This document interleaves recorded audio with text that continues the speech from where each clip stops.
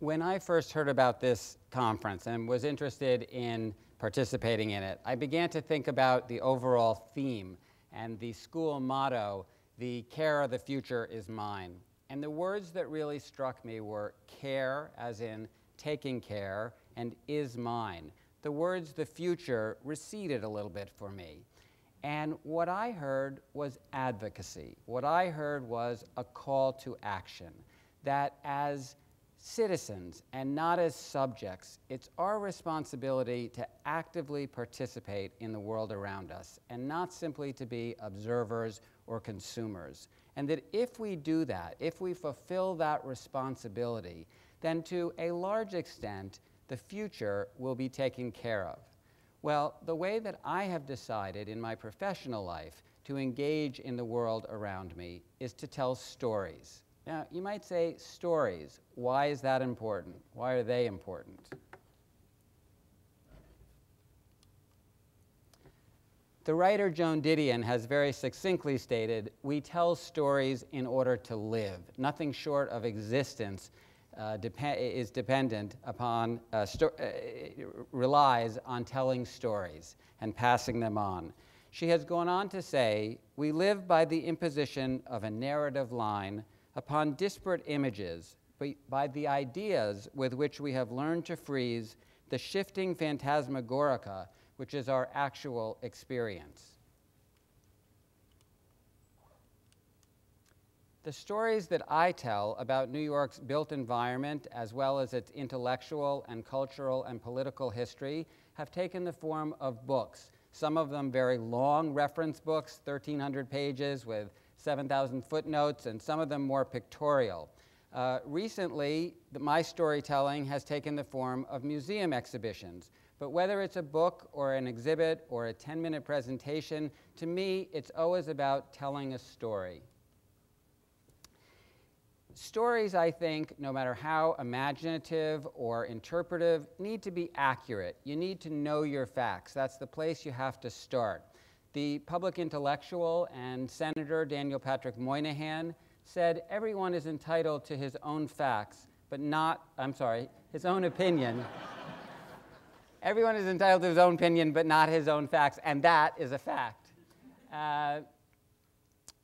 When I was curating an exhibition on the senator's life and work for the Museum of the City of New York, I gathered those facts in a subterranean warehouse where I had no cell phone service, and I needed to go through hundreds of thousands of documents and cull the letters and memos that conveyed the facts of his life. And they then served as a kind of spine running through the exhibition, and they were surrounded by images of this larger-than-life character.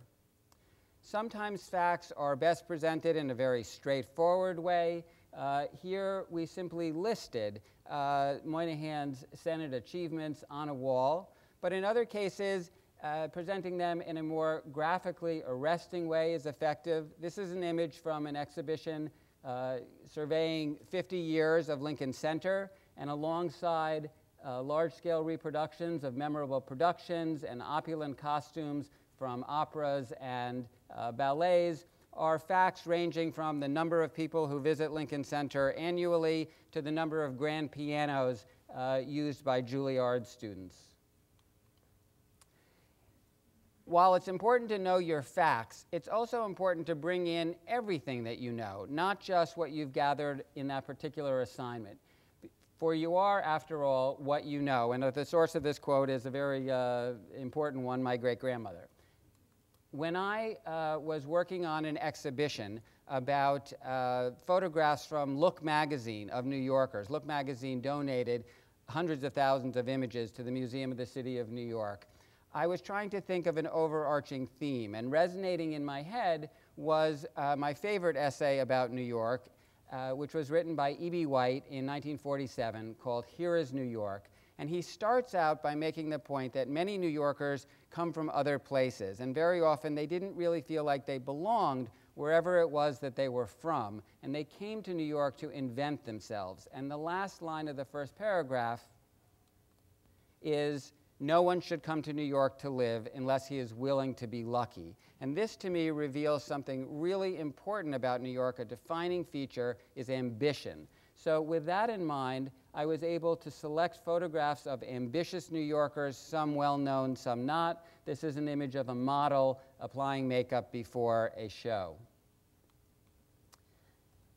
In terms of using what you know, this is an image from an exhibit on the work of the architect Enrique Norton. This was a proposal for, and a rather developed design, for an arts library in Brooklyn, which sadly was never built.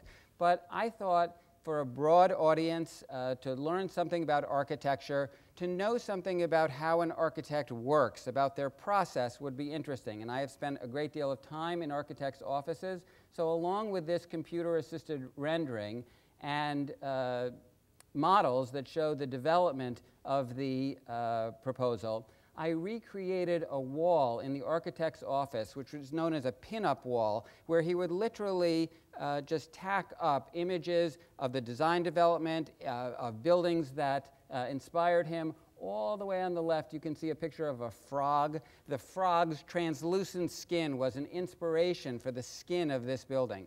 And so I think you begin to learn something about how New York buildings come into being. While it's important to know the facts, while it's important to bring in everything you know, it's equally important to trust your material. Chinua Achebe has memorably said, "It is only the story that saves our progeny from blundering like blind beggars into the spikes of the cactus fence. The story is our escort. Without it, we are blind. Does the blind man own his escort? No. Neither do we own the story. Rather, it is the story that owns us." I was asked to curate an exhibition on campaign memorabilia, going back to the time of George Washington. Well, I culled through hundreds of little things: campaign buttons, scraps of paper, odd souvenirs. These were not the Elgin marbles. These were not objects that were created for the ages. These were objects that were created essentially to be thrown away. So I thought, well, what can I do with these? But as I looked at them, they told me a story, and that story had something to do with the nature of participatory democracy and the role that New Yorkers have played in it. And it is this odd combination of very high ideals and ballyhoo, typical New York.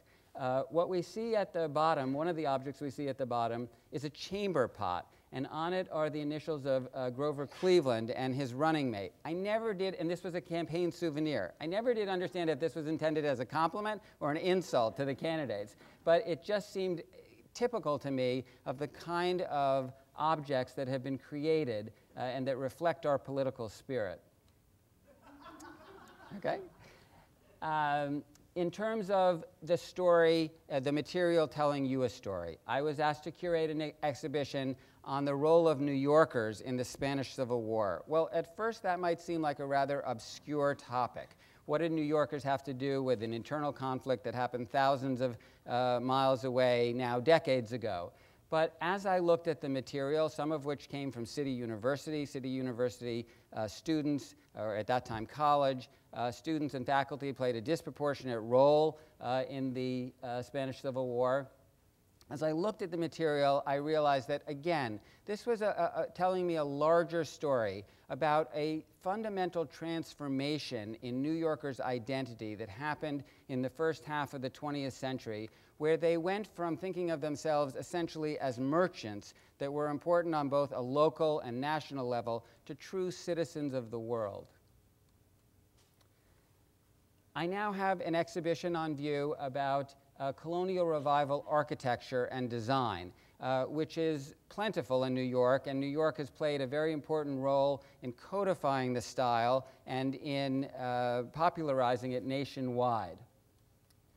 On view are things such as reproduction furniture, plates that were manufactured by Bloomingdale's. One might say, well, why would I go to a museum to see things like that? But the reality is that taken together, they tell an important story about how New Yorkers have participated in creating a unified and unifying national visual taste. after you've done these things, after you've learned the facts, after you've let the material speak to you, after you've brought to bear what you know, in the end, I think it's important to remember, really essential to remember, that telling stories, creating stories, and passing them on is essentially about connecting with other people. Maya Angelou has said, "I've learned that people will forget what you've said, and people will forget what you did, but people will never forget how you made them feel." Standing in front of the great New York Public Library on 5th Avenue and 42nd Street and looking at the lions, at patience and fortitude, many people feel intimidated. But I was asked to curate an exhibition in conjunction with the 100th anniversary of this building, which really celebrated their collections, their remarkable collections, and their remarkably accessible collections. And I worked with very talented designers who, with colorful banners, were able to invite people into this building and lead them through the stately Astor Court and into the main gallery, where they could enjoy and have intimate experiences with remarkable items from the permanent collection. Here we see Audubon's Birds of America. Here we see the first Gutenberg Bible brought to the New World, and that is seen in juxtaposition with selections from the library's massive digital gallery.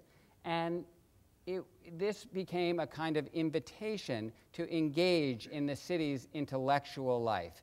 And perhaps no institution represents the importance of being a citizen than the New York Public Library, one of the most accessible and important public libraries in the world.